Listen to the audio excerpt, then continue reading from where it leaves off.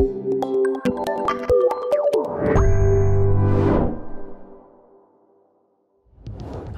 I'm Rossano, founder and CEO of C6 Capital Holdings, coming to you from Primary Vision Network. Today we're going to focus on three broad topics. One is going to be oil, looking at supply demand, and then going a little bit deeper into global refined products. The second is going to be looking at some global economic data points. And then we're going to wrap up with the Primary Vision Frac Spread Count and where we think production is going to go on both natural gas and oil, as we go through the end of the year. So let's just really jump right in and look at Nigeria. So here, Nigeria talks about, cutting, we're going to make up for cheating. And here they actually take their August numbers up. And they went from about 1.6 to now about 1.719 million. Now understand that based on the deal that they struck, they were supposed to be at about 1.4. And then they were submitted something to come up with a way to make up for cheating. But yet they're now about 300,000 barrels a day over where they should be, which is going to be problematic as we start looking at, okay, well, Saudi Arabia and the GCC in general is increasing production by 1.2 million starting in July. So where is this going to come from? Where's this shortage coming from as we have these countries reversing some of their voluntary cuts and Nigeria continuing to produce over what they were supposed to and what their allotment was? So this is something that we're going to have to look at and see if maybe they were given some kind of leniency because their balance sheets are so bad. Maybe there's going to be an adjustment that if things start to turn around, then they'll come back and make some cuts. But again, this is something that we're going to have to look at because a lot of this oil ends up in both Europe as well as the US. And when we talk about, people who have carried out cuts, we talk about Russia. So Russia has continued to cut. It sounds great and it looks great, and there's a lot of reasons why they could adjust in the near term. But the other side of things is they're actually adjusting their refinery throughput a little bit higher. So even though they continue to have low demand domestically, they're taking the refiners up. So this gives them a certain amount of opportunity to increase the exports of refined product, which we've actually seen happen from the Middle East, which we'll talk about in a little bit, going into Europe. So this gives a little bit of optionality. So they can take some of their Urals up, they can take some of their refined products up in terms of the exports. But again, this looks good. This has something that they're meeting what they said that they were going to meet. And they're really trying to support pricing, which, as we all know, with the Russian economy, they need it. But at the same time, you have to consider who's buying it. And when you look at the amount of very large and ultra large crude carriers signaling China, I mean, we're at 137. We're at the highest that we've been at in 3.5 some odd years, and could be forever since we started keeping track. This is the most that we've ever seen signaling. Now, given signaling is one thing, like some of these can be resold. They can be they can take advantage of the market if things get a little bit more expensive, and they can kind of capture that arb.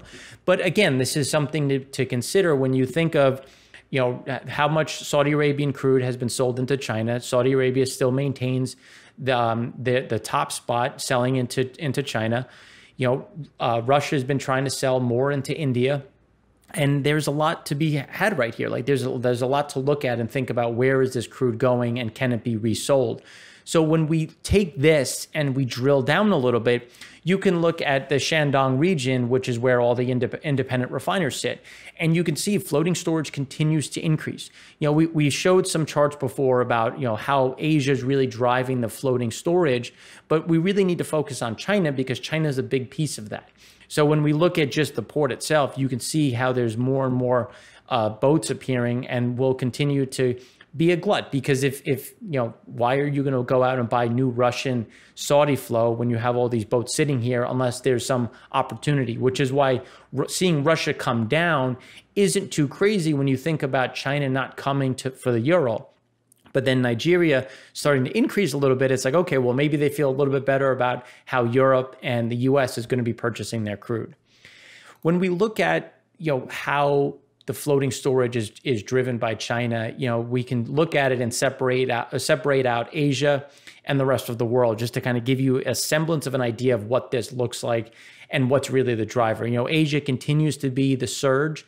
We don't see that stopping over the next, let's call it the next 2 weeks, especially based on the VLCCs and ultra large that are signaling to go to China. Now, they can slow steam, they can take their time, but in the end, they're going to get there, or they're going to be resold within the region. So the crude is on the water and it's going to find a home. The question is whose home? And that's why we remain cautious on total pricing. And when we shift a little bit further and we look at, okay, well, what's happening in the rest of the world for floating storage? And we've seen some declines, but at the same time, we're seeing increases in the Gulf Coast and in West Africa. So those are the two spots right now that we're focusing on the most, because we think you can see some of this decline start to either level off or start to creep higher as we make the final push through summer driving season. So we think that West Africa could, especially with Nigeria increasing the amount of production that they're having, and the Gulf Coast trying to be opportunistic, you could see a little bit of an increase. Europe has seen a decline, which should continue just because you have a certain amount of restarting, but you also have a significant amount of new refined product that's being pushed into the market, specifically the European market. And when we think about what's being pushed into the market, we can look at Singapore as kind of like a bellwether. So Singapore, you can see that there's been a slight decline in just total products, but we're still at seasonally all-time highs. Light distillate and middle distillate, which is how they classify it, which essentially carries everything from octane all the way down to jet fuel, has started to decline a little bit. But again, this is something where a lot of Indian distillate has already been moved into Europe. The Middle East continues to send flow into Europe, and China still has these record exports. So we think that this is going to remain, which is going to continue to weigh on pricing. We've already seen crack spreads, reverse negative. We've seen pressure across the whole complex. And this is also a renewed issue as remains weight in terms of all of this storage. And when we look at China, we have to look at the exports. Our expectation was that May gasoline exports were going to go down. We were going to see actually a reversal. They were going to backfill. Instead, China made all-time new highs. Diesel exports came down, which makes sense if you think about they're trying to move product through, so they're going to consume more diesel locally. But gasoline is the consumer. Gasoline, the fact that they didn't have the gasoline demand and they're pushing it into the market should raise a red flag. It's like, okay, well, how strong is the consumer? Are they buying? Are they moving? Are they traveling? Are they working? And those are things that we're continue to get mixed reviews from, especially from China, because we all know how great their data is. But these are things that we can calculate, we can see, because they're actually hitting the water. And now diesel is something that we think will reverse, especially as these refiners that we talked about on Wednesday, how they've had a huge resurgence and they're starting to come down a little bit. But again, they're still operating at an elevated level, and they have all this crude to work through. And the crude was bought at about $27. So there's still a little bit of margin. So you could see more product hitting the water, which is going to continue to weigh on global crack spreads.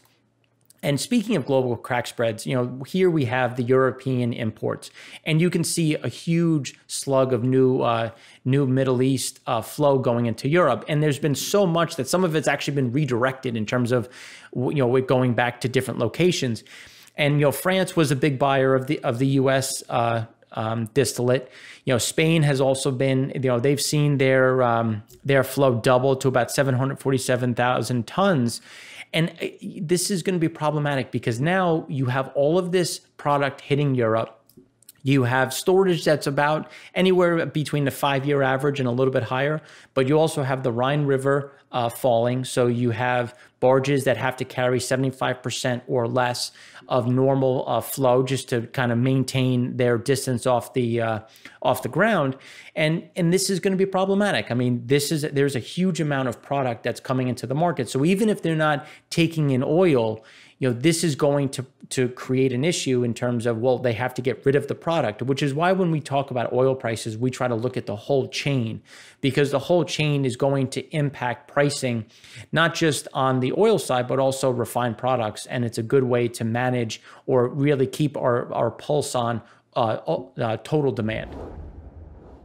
When we talk about demand, we really have to consider, what are the economic indicators showing us? And, based on our own internal port data, the work that we do in terms of AIS transponders and really focusing on the export-import side of the equation, you start to get a picture that isn't all that rosy. And when we look at the IMF just had a recent global forum, they actually increased or I should say decreased where they think GDP is going to go.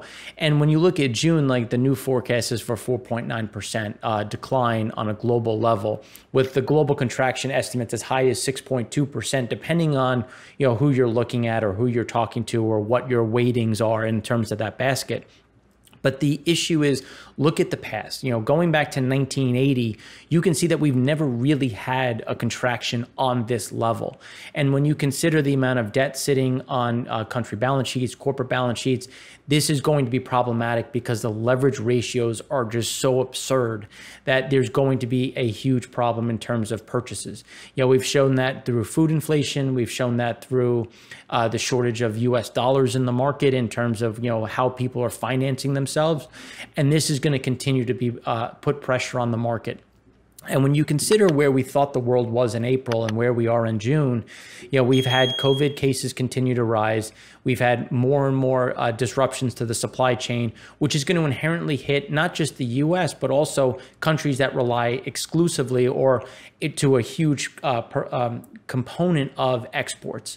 And that's going to be problematic as we go forward when we start to consider where the pain really is going to sit. And that's why it's an interesting chart when you consider what we're going to look at here, when you're taking this by, per capita GDP, because we really want to see what is contracting, who is contracting. And right now, just due to, one, the linkage of the global supply chain, the global market in terms of globalization, we have a huge correlation that we haven't had in the past. And one of the good quotes from the World Bank was, the share will be more than 90% higher than the proportion at the height of the Great Depression of 1930 to 1932. So the linkage between these countries and the economic reliance people are having, especially as the dollar is now the reserve currency, there's going to be more pain that's going to be spread out. So one of the things that we've talked about in the past is, even if the U.S. doesn't feel the recession to the same level, we're still going to import problems because this is a global pandemic. This is a global slowdown that of the likes we've never really seen before, which is why we try to focus so much on global information and not just so myopic on the U.S., because there's going to be issues that are going to come through U.S. doors that may not be, readily apparent. And that's why we're always trying to look forward and try to focus on where are things going. And that's why when we look at world trade, world trade is expected to fall about 12%. Now, it's supposed to rise by 2024, by 4%. But again, we really don't know. We've never seen this type of recession on this type of level that we have in the previous. When you look at it a little bit differently, you can say that, okay, well, we had a global contraction of a little bit, maybe 1% in 2009. And you can see that there was a huge drop off in world trade. Again, we're going to outpace that. And the question is, how quickly do we actually get, back to normal? And it's going to be problematic. And that's why we keep looking at export-import numbers, because in 2009, you had, QE hadn't started yet. So you had QE coming in, you had fiscal stimulus, you had monetary stimulus, you had all of these things that had never been tried before. Now we're facing law of diminishing returns, and it just takes more and more capital, even though balance sheets are the worst they've ever been on a country and corporate level when we consider the amount of debt sitting there. So that's why we look at this a little bit differently and with a closer lens, because we really don't think we're going to get the same type of V-shaped recovery or this bounce, because there's just so much weight sitting there. And to make a pretty chart and to look at what the expectations are on GDP, you can see the depth in which all these countries are falling. China's blue, which is, we all know, a lie, just because how can they see expansion even though all of their trade partners are going to see contraction? You could say the government is going to buy GDP points by investing heavily, which is fine. It may be, but it's going to be a huge problem.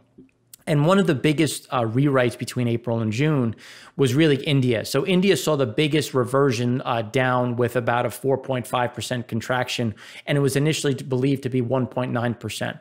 Now, those were expectations because people thought COVID might have missed them, which is inherently foolish. But that's why we saw some of this this rewrite or this revision lower. It was really driven by India and obviously Latin America. Latin America continues to fall under the brunt of COVID, which is going to continue to impact their local economy, their ability to import, just because there's nobody's buying, and then their exports, because you have industries that have been shut down or industries that are operating well below utilization rates.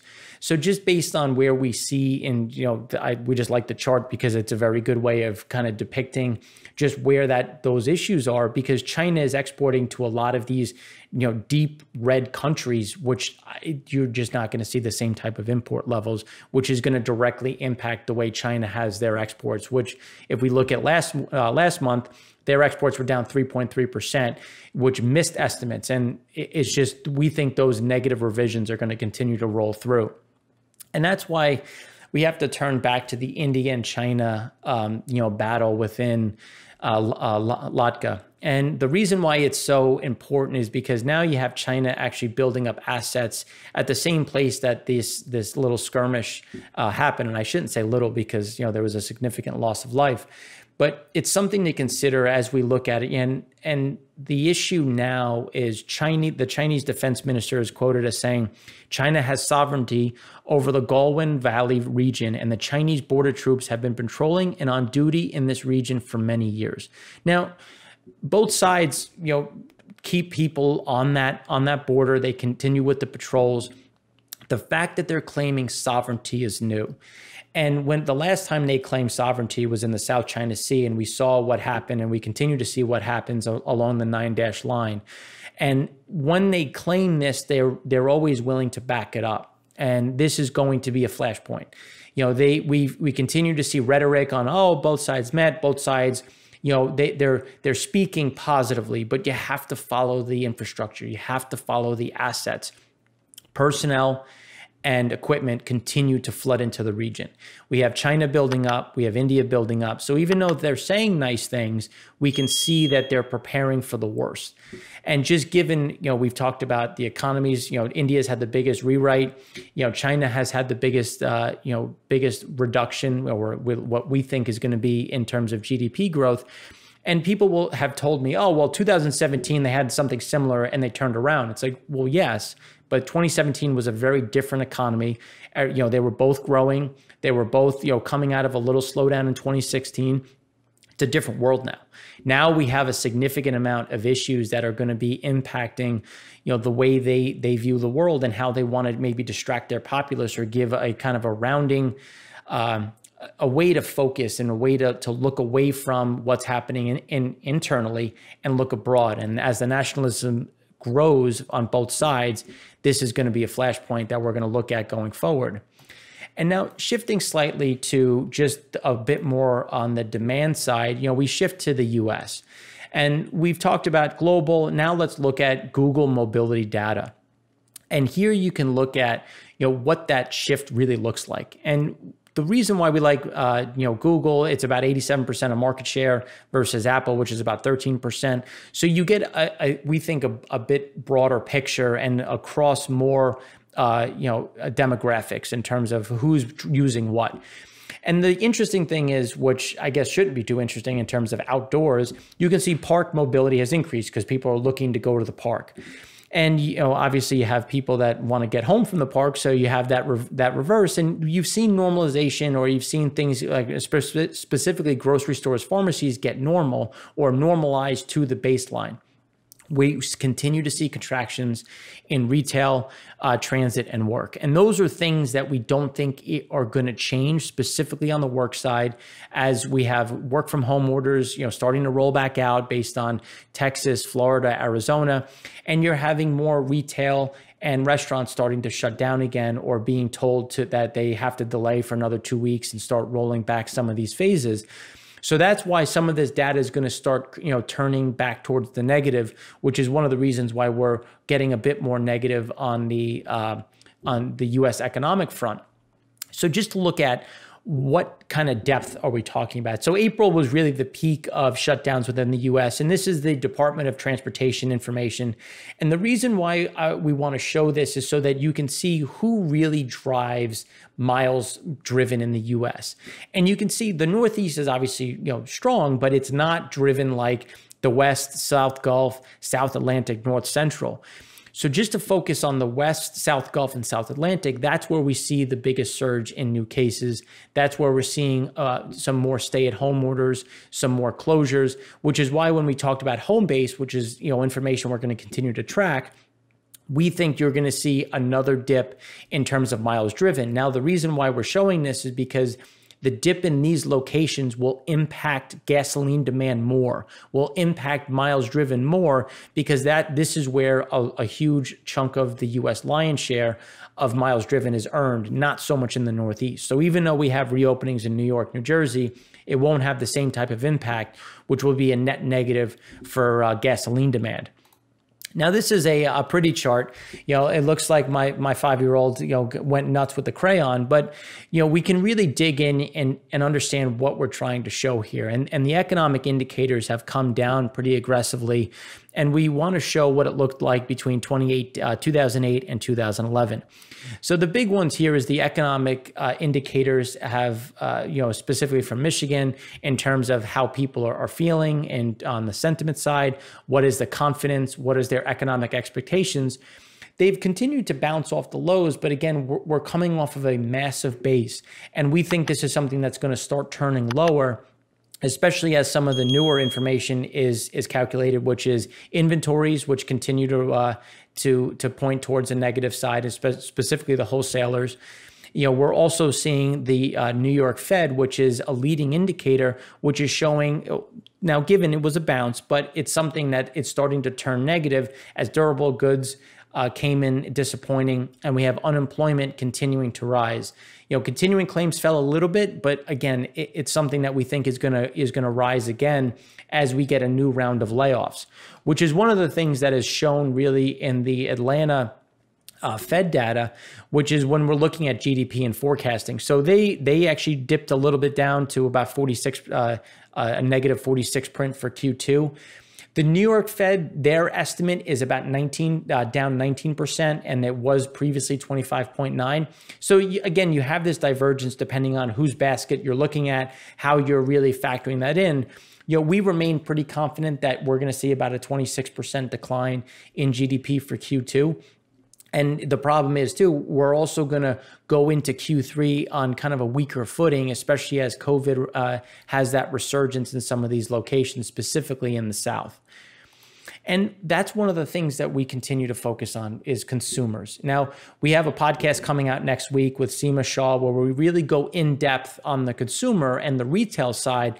But this is just something to kind of help build that up, because we're looking at households, credit card debt, credit card spending.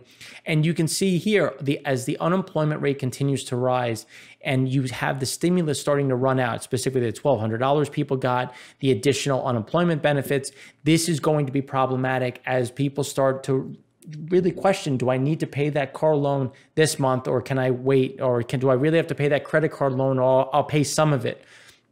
This is going to be a key factor to watch, and a key factor to continue to focus on when we're thinking about how people are spending, because again, the consumer is a huge driver for the US GDP, and the consumer is going to continue to struggle here. The one thing that we've constantly been focusing on really from January onward has been COVID-19. And one of the big pieces that we're looking at is really the resurgence of some of these cases, specifically in Texas, Arizona, Florida, Alabama.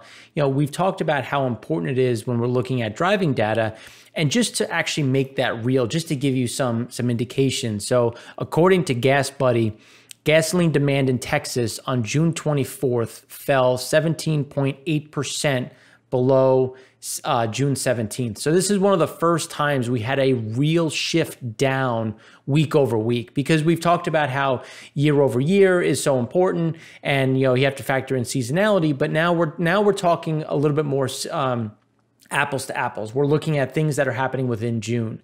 And these are issues that are going to continue to roll out. And so one of the, I think a good question of the day is going to be, how many more energy companies are going to go bankrupt? We've seen another 2 filings today. We have rumors of some others. We'll talk about cash flow in a minute, but how much pain do we continue to see through 2020? And I think that'll be something very interesting. And just thinking about, where did that come from? And we're considering, just how bad Houston is getting, how bad Texas is getting overall in terms of COVID. Is there going to be some risk? And that's one of the things that we look at is, well, why are we talking so much about gasoline? And gasoline has really been a driver for crude pricing. So it's one of the things where, even though maybe it shouldn't be, it just is. Like, these are just things that develop. And as crack spreads continue to weaken, and now you're starting to see gas prices starting to move. And by this, we're looking at New York Harbor, RBOB. You're starting to get this feel that, all right, things are starting to weaken a little bit. And, we think that this is just kind of what we're going to continue to see, and we'll continue to weigh on how, oil production continues, which we'll talk about. But before we really talk about that, we have to look at, well, what is the primary vision frac spread count? What is happening today? And we came in with 70. So the week over week, we went from 78 to 70. So we lost about 8 spreads. Now, it's interesting because the fluctuations are more normal now. Like, this is something where you might think like, oh, is this starting all over again? And we're seeing a lot of these one-offs where you had a spread come on, do a job, and now coming back off. And it's in some of the smaller basins. So we look at 17, we're seeing some of these small adjustments where we saw 1 get added. Now we're back to 0, saw 2 get added, back down 1. So these are some small adjustments. So a lot of the big places that really made the lion's share of the gains from 45 to 78 was Appalachia, was the Haynesville, was Texas. So those are still holding some of their gains, which we think is kind of normal, what we're going to see, even though natural gas probably should start to slow back down. We've seen rig counts really bottom out here. We had 1 small adjustment, and we don't see much adjusting over the next week or two, especially as WTI kind of hangs around that 38 level. So this is something to really consider as we're going forward of, what is going to happen to crude over time as these prices continue to kind of whittle away, especially as the cash burn increases. And when we talk about cash burn, just look at the activity year over year. We're coming from 379 back down to 70.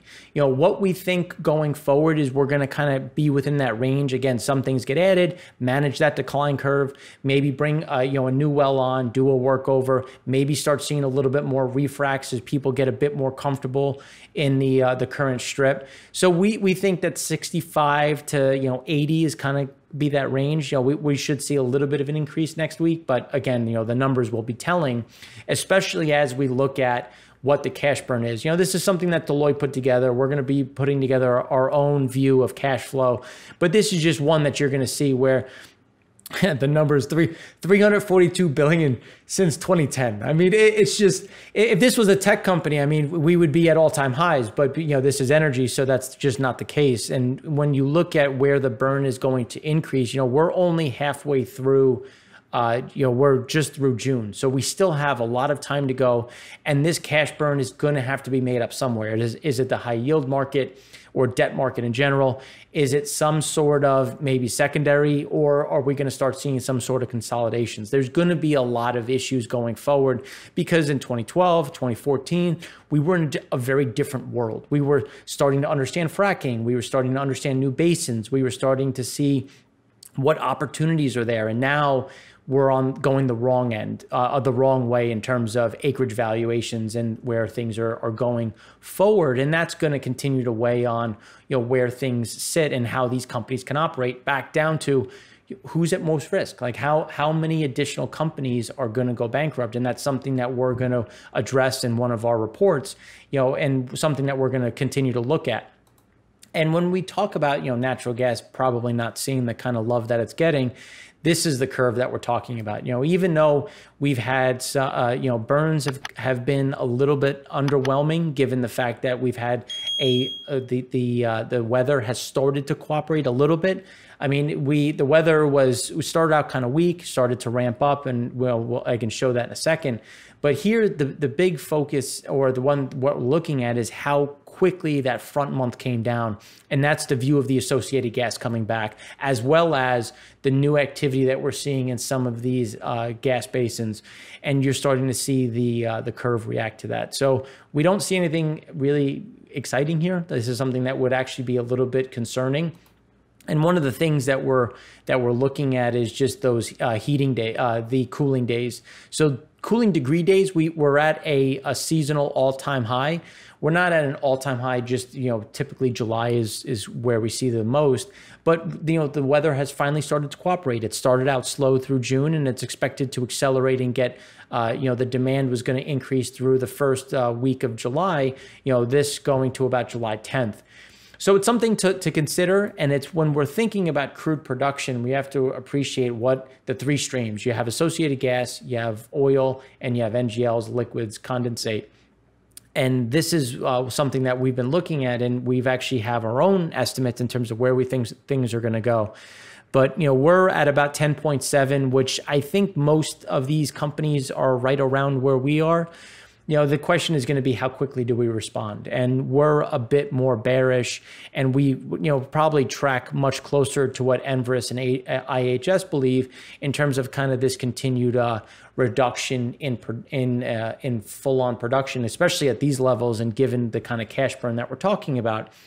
And when you think about, how do you come up with that? We look at the curve, and the curve is, we think, very telling. The front month obviously has rallied, but you've started to see this shift down in terms of what the expectations are as we go further out. Now, just again, we're halfway through driving season, and it's been relatively lackluster given we had that strong rally. Now we're seeing COVID coming back, and you're going to start to see that slowdown, which is going to continue to weigh on just drilling and just activity, which is why you're starting to see this shift into who is going to get the money, who's going to continue drilling. So OPEC is going to continue to be something to watch, just because how are they reacting? And then it's going to be sales. Like, where is the U.S. selling crude? Is it to our own refiners? China has started to slow down in terms of its purchase, and we think there's going to be renewed headwinds as Florida, Texas, and others, start to face, and move backwards in their phase rollout, which is just going to hurt total demand. Our lineup for next week, on Monday, we have our conversations coming out with Seema Shah, where we really go through the consumer, the retail sector, how are people spending, how are people going to spend over the next few quarters. We have one of our big reports coming out where we're going to look at everything that we've talked about, but in more depth, especially Russia, India. What side does Russia fall on? Do they support India?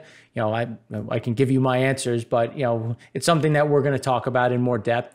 Wednesday, we have our EIA report, and Thursday, because of the 4th of July holiday, we're going to come out with our primary vision Frac Spread Count.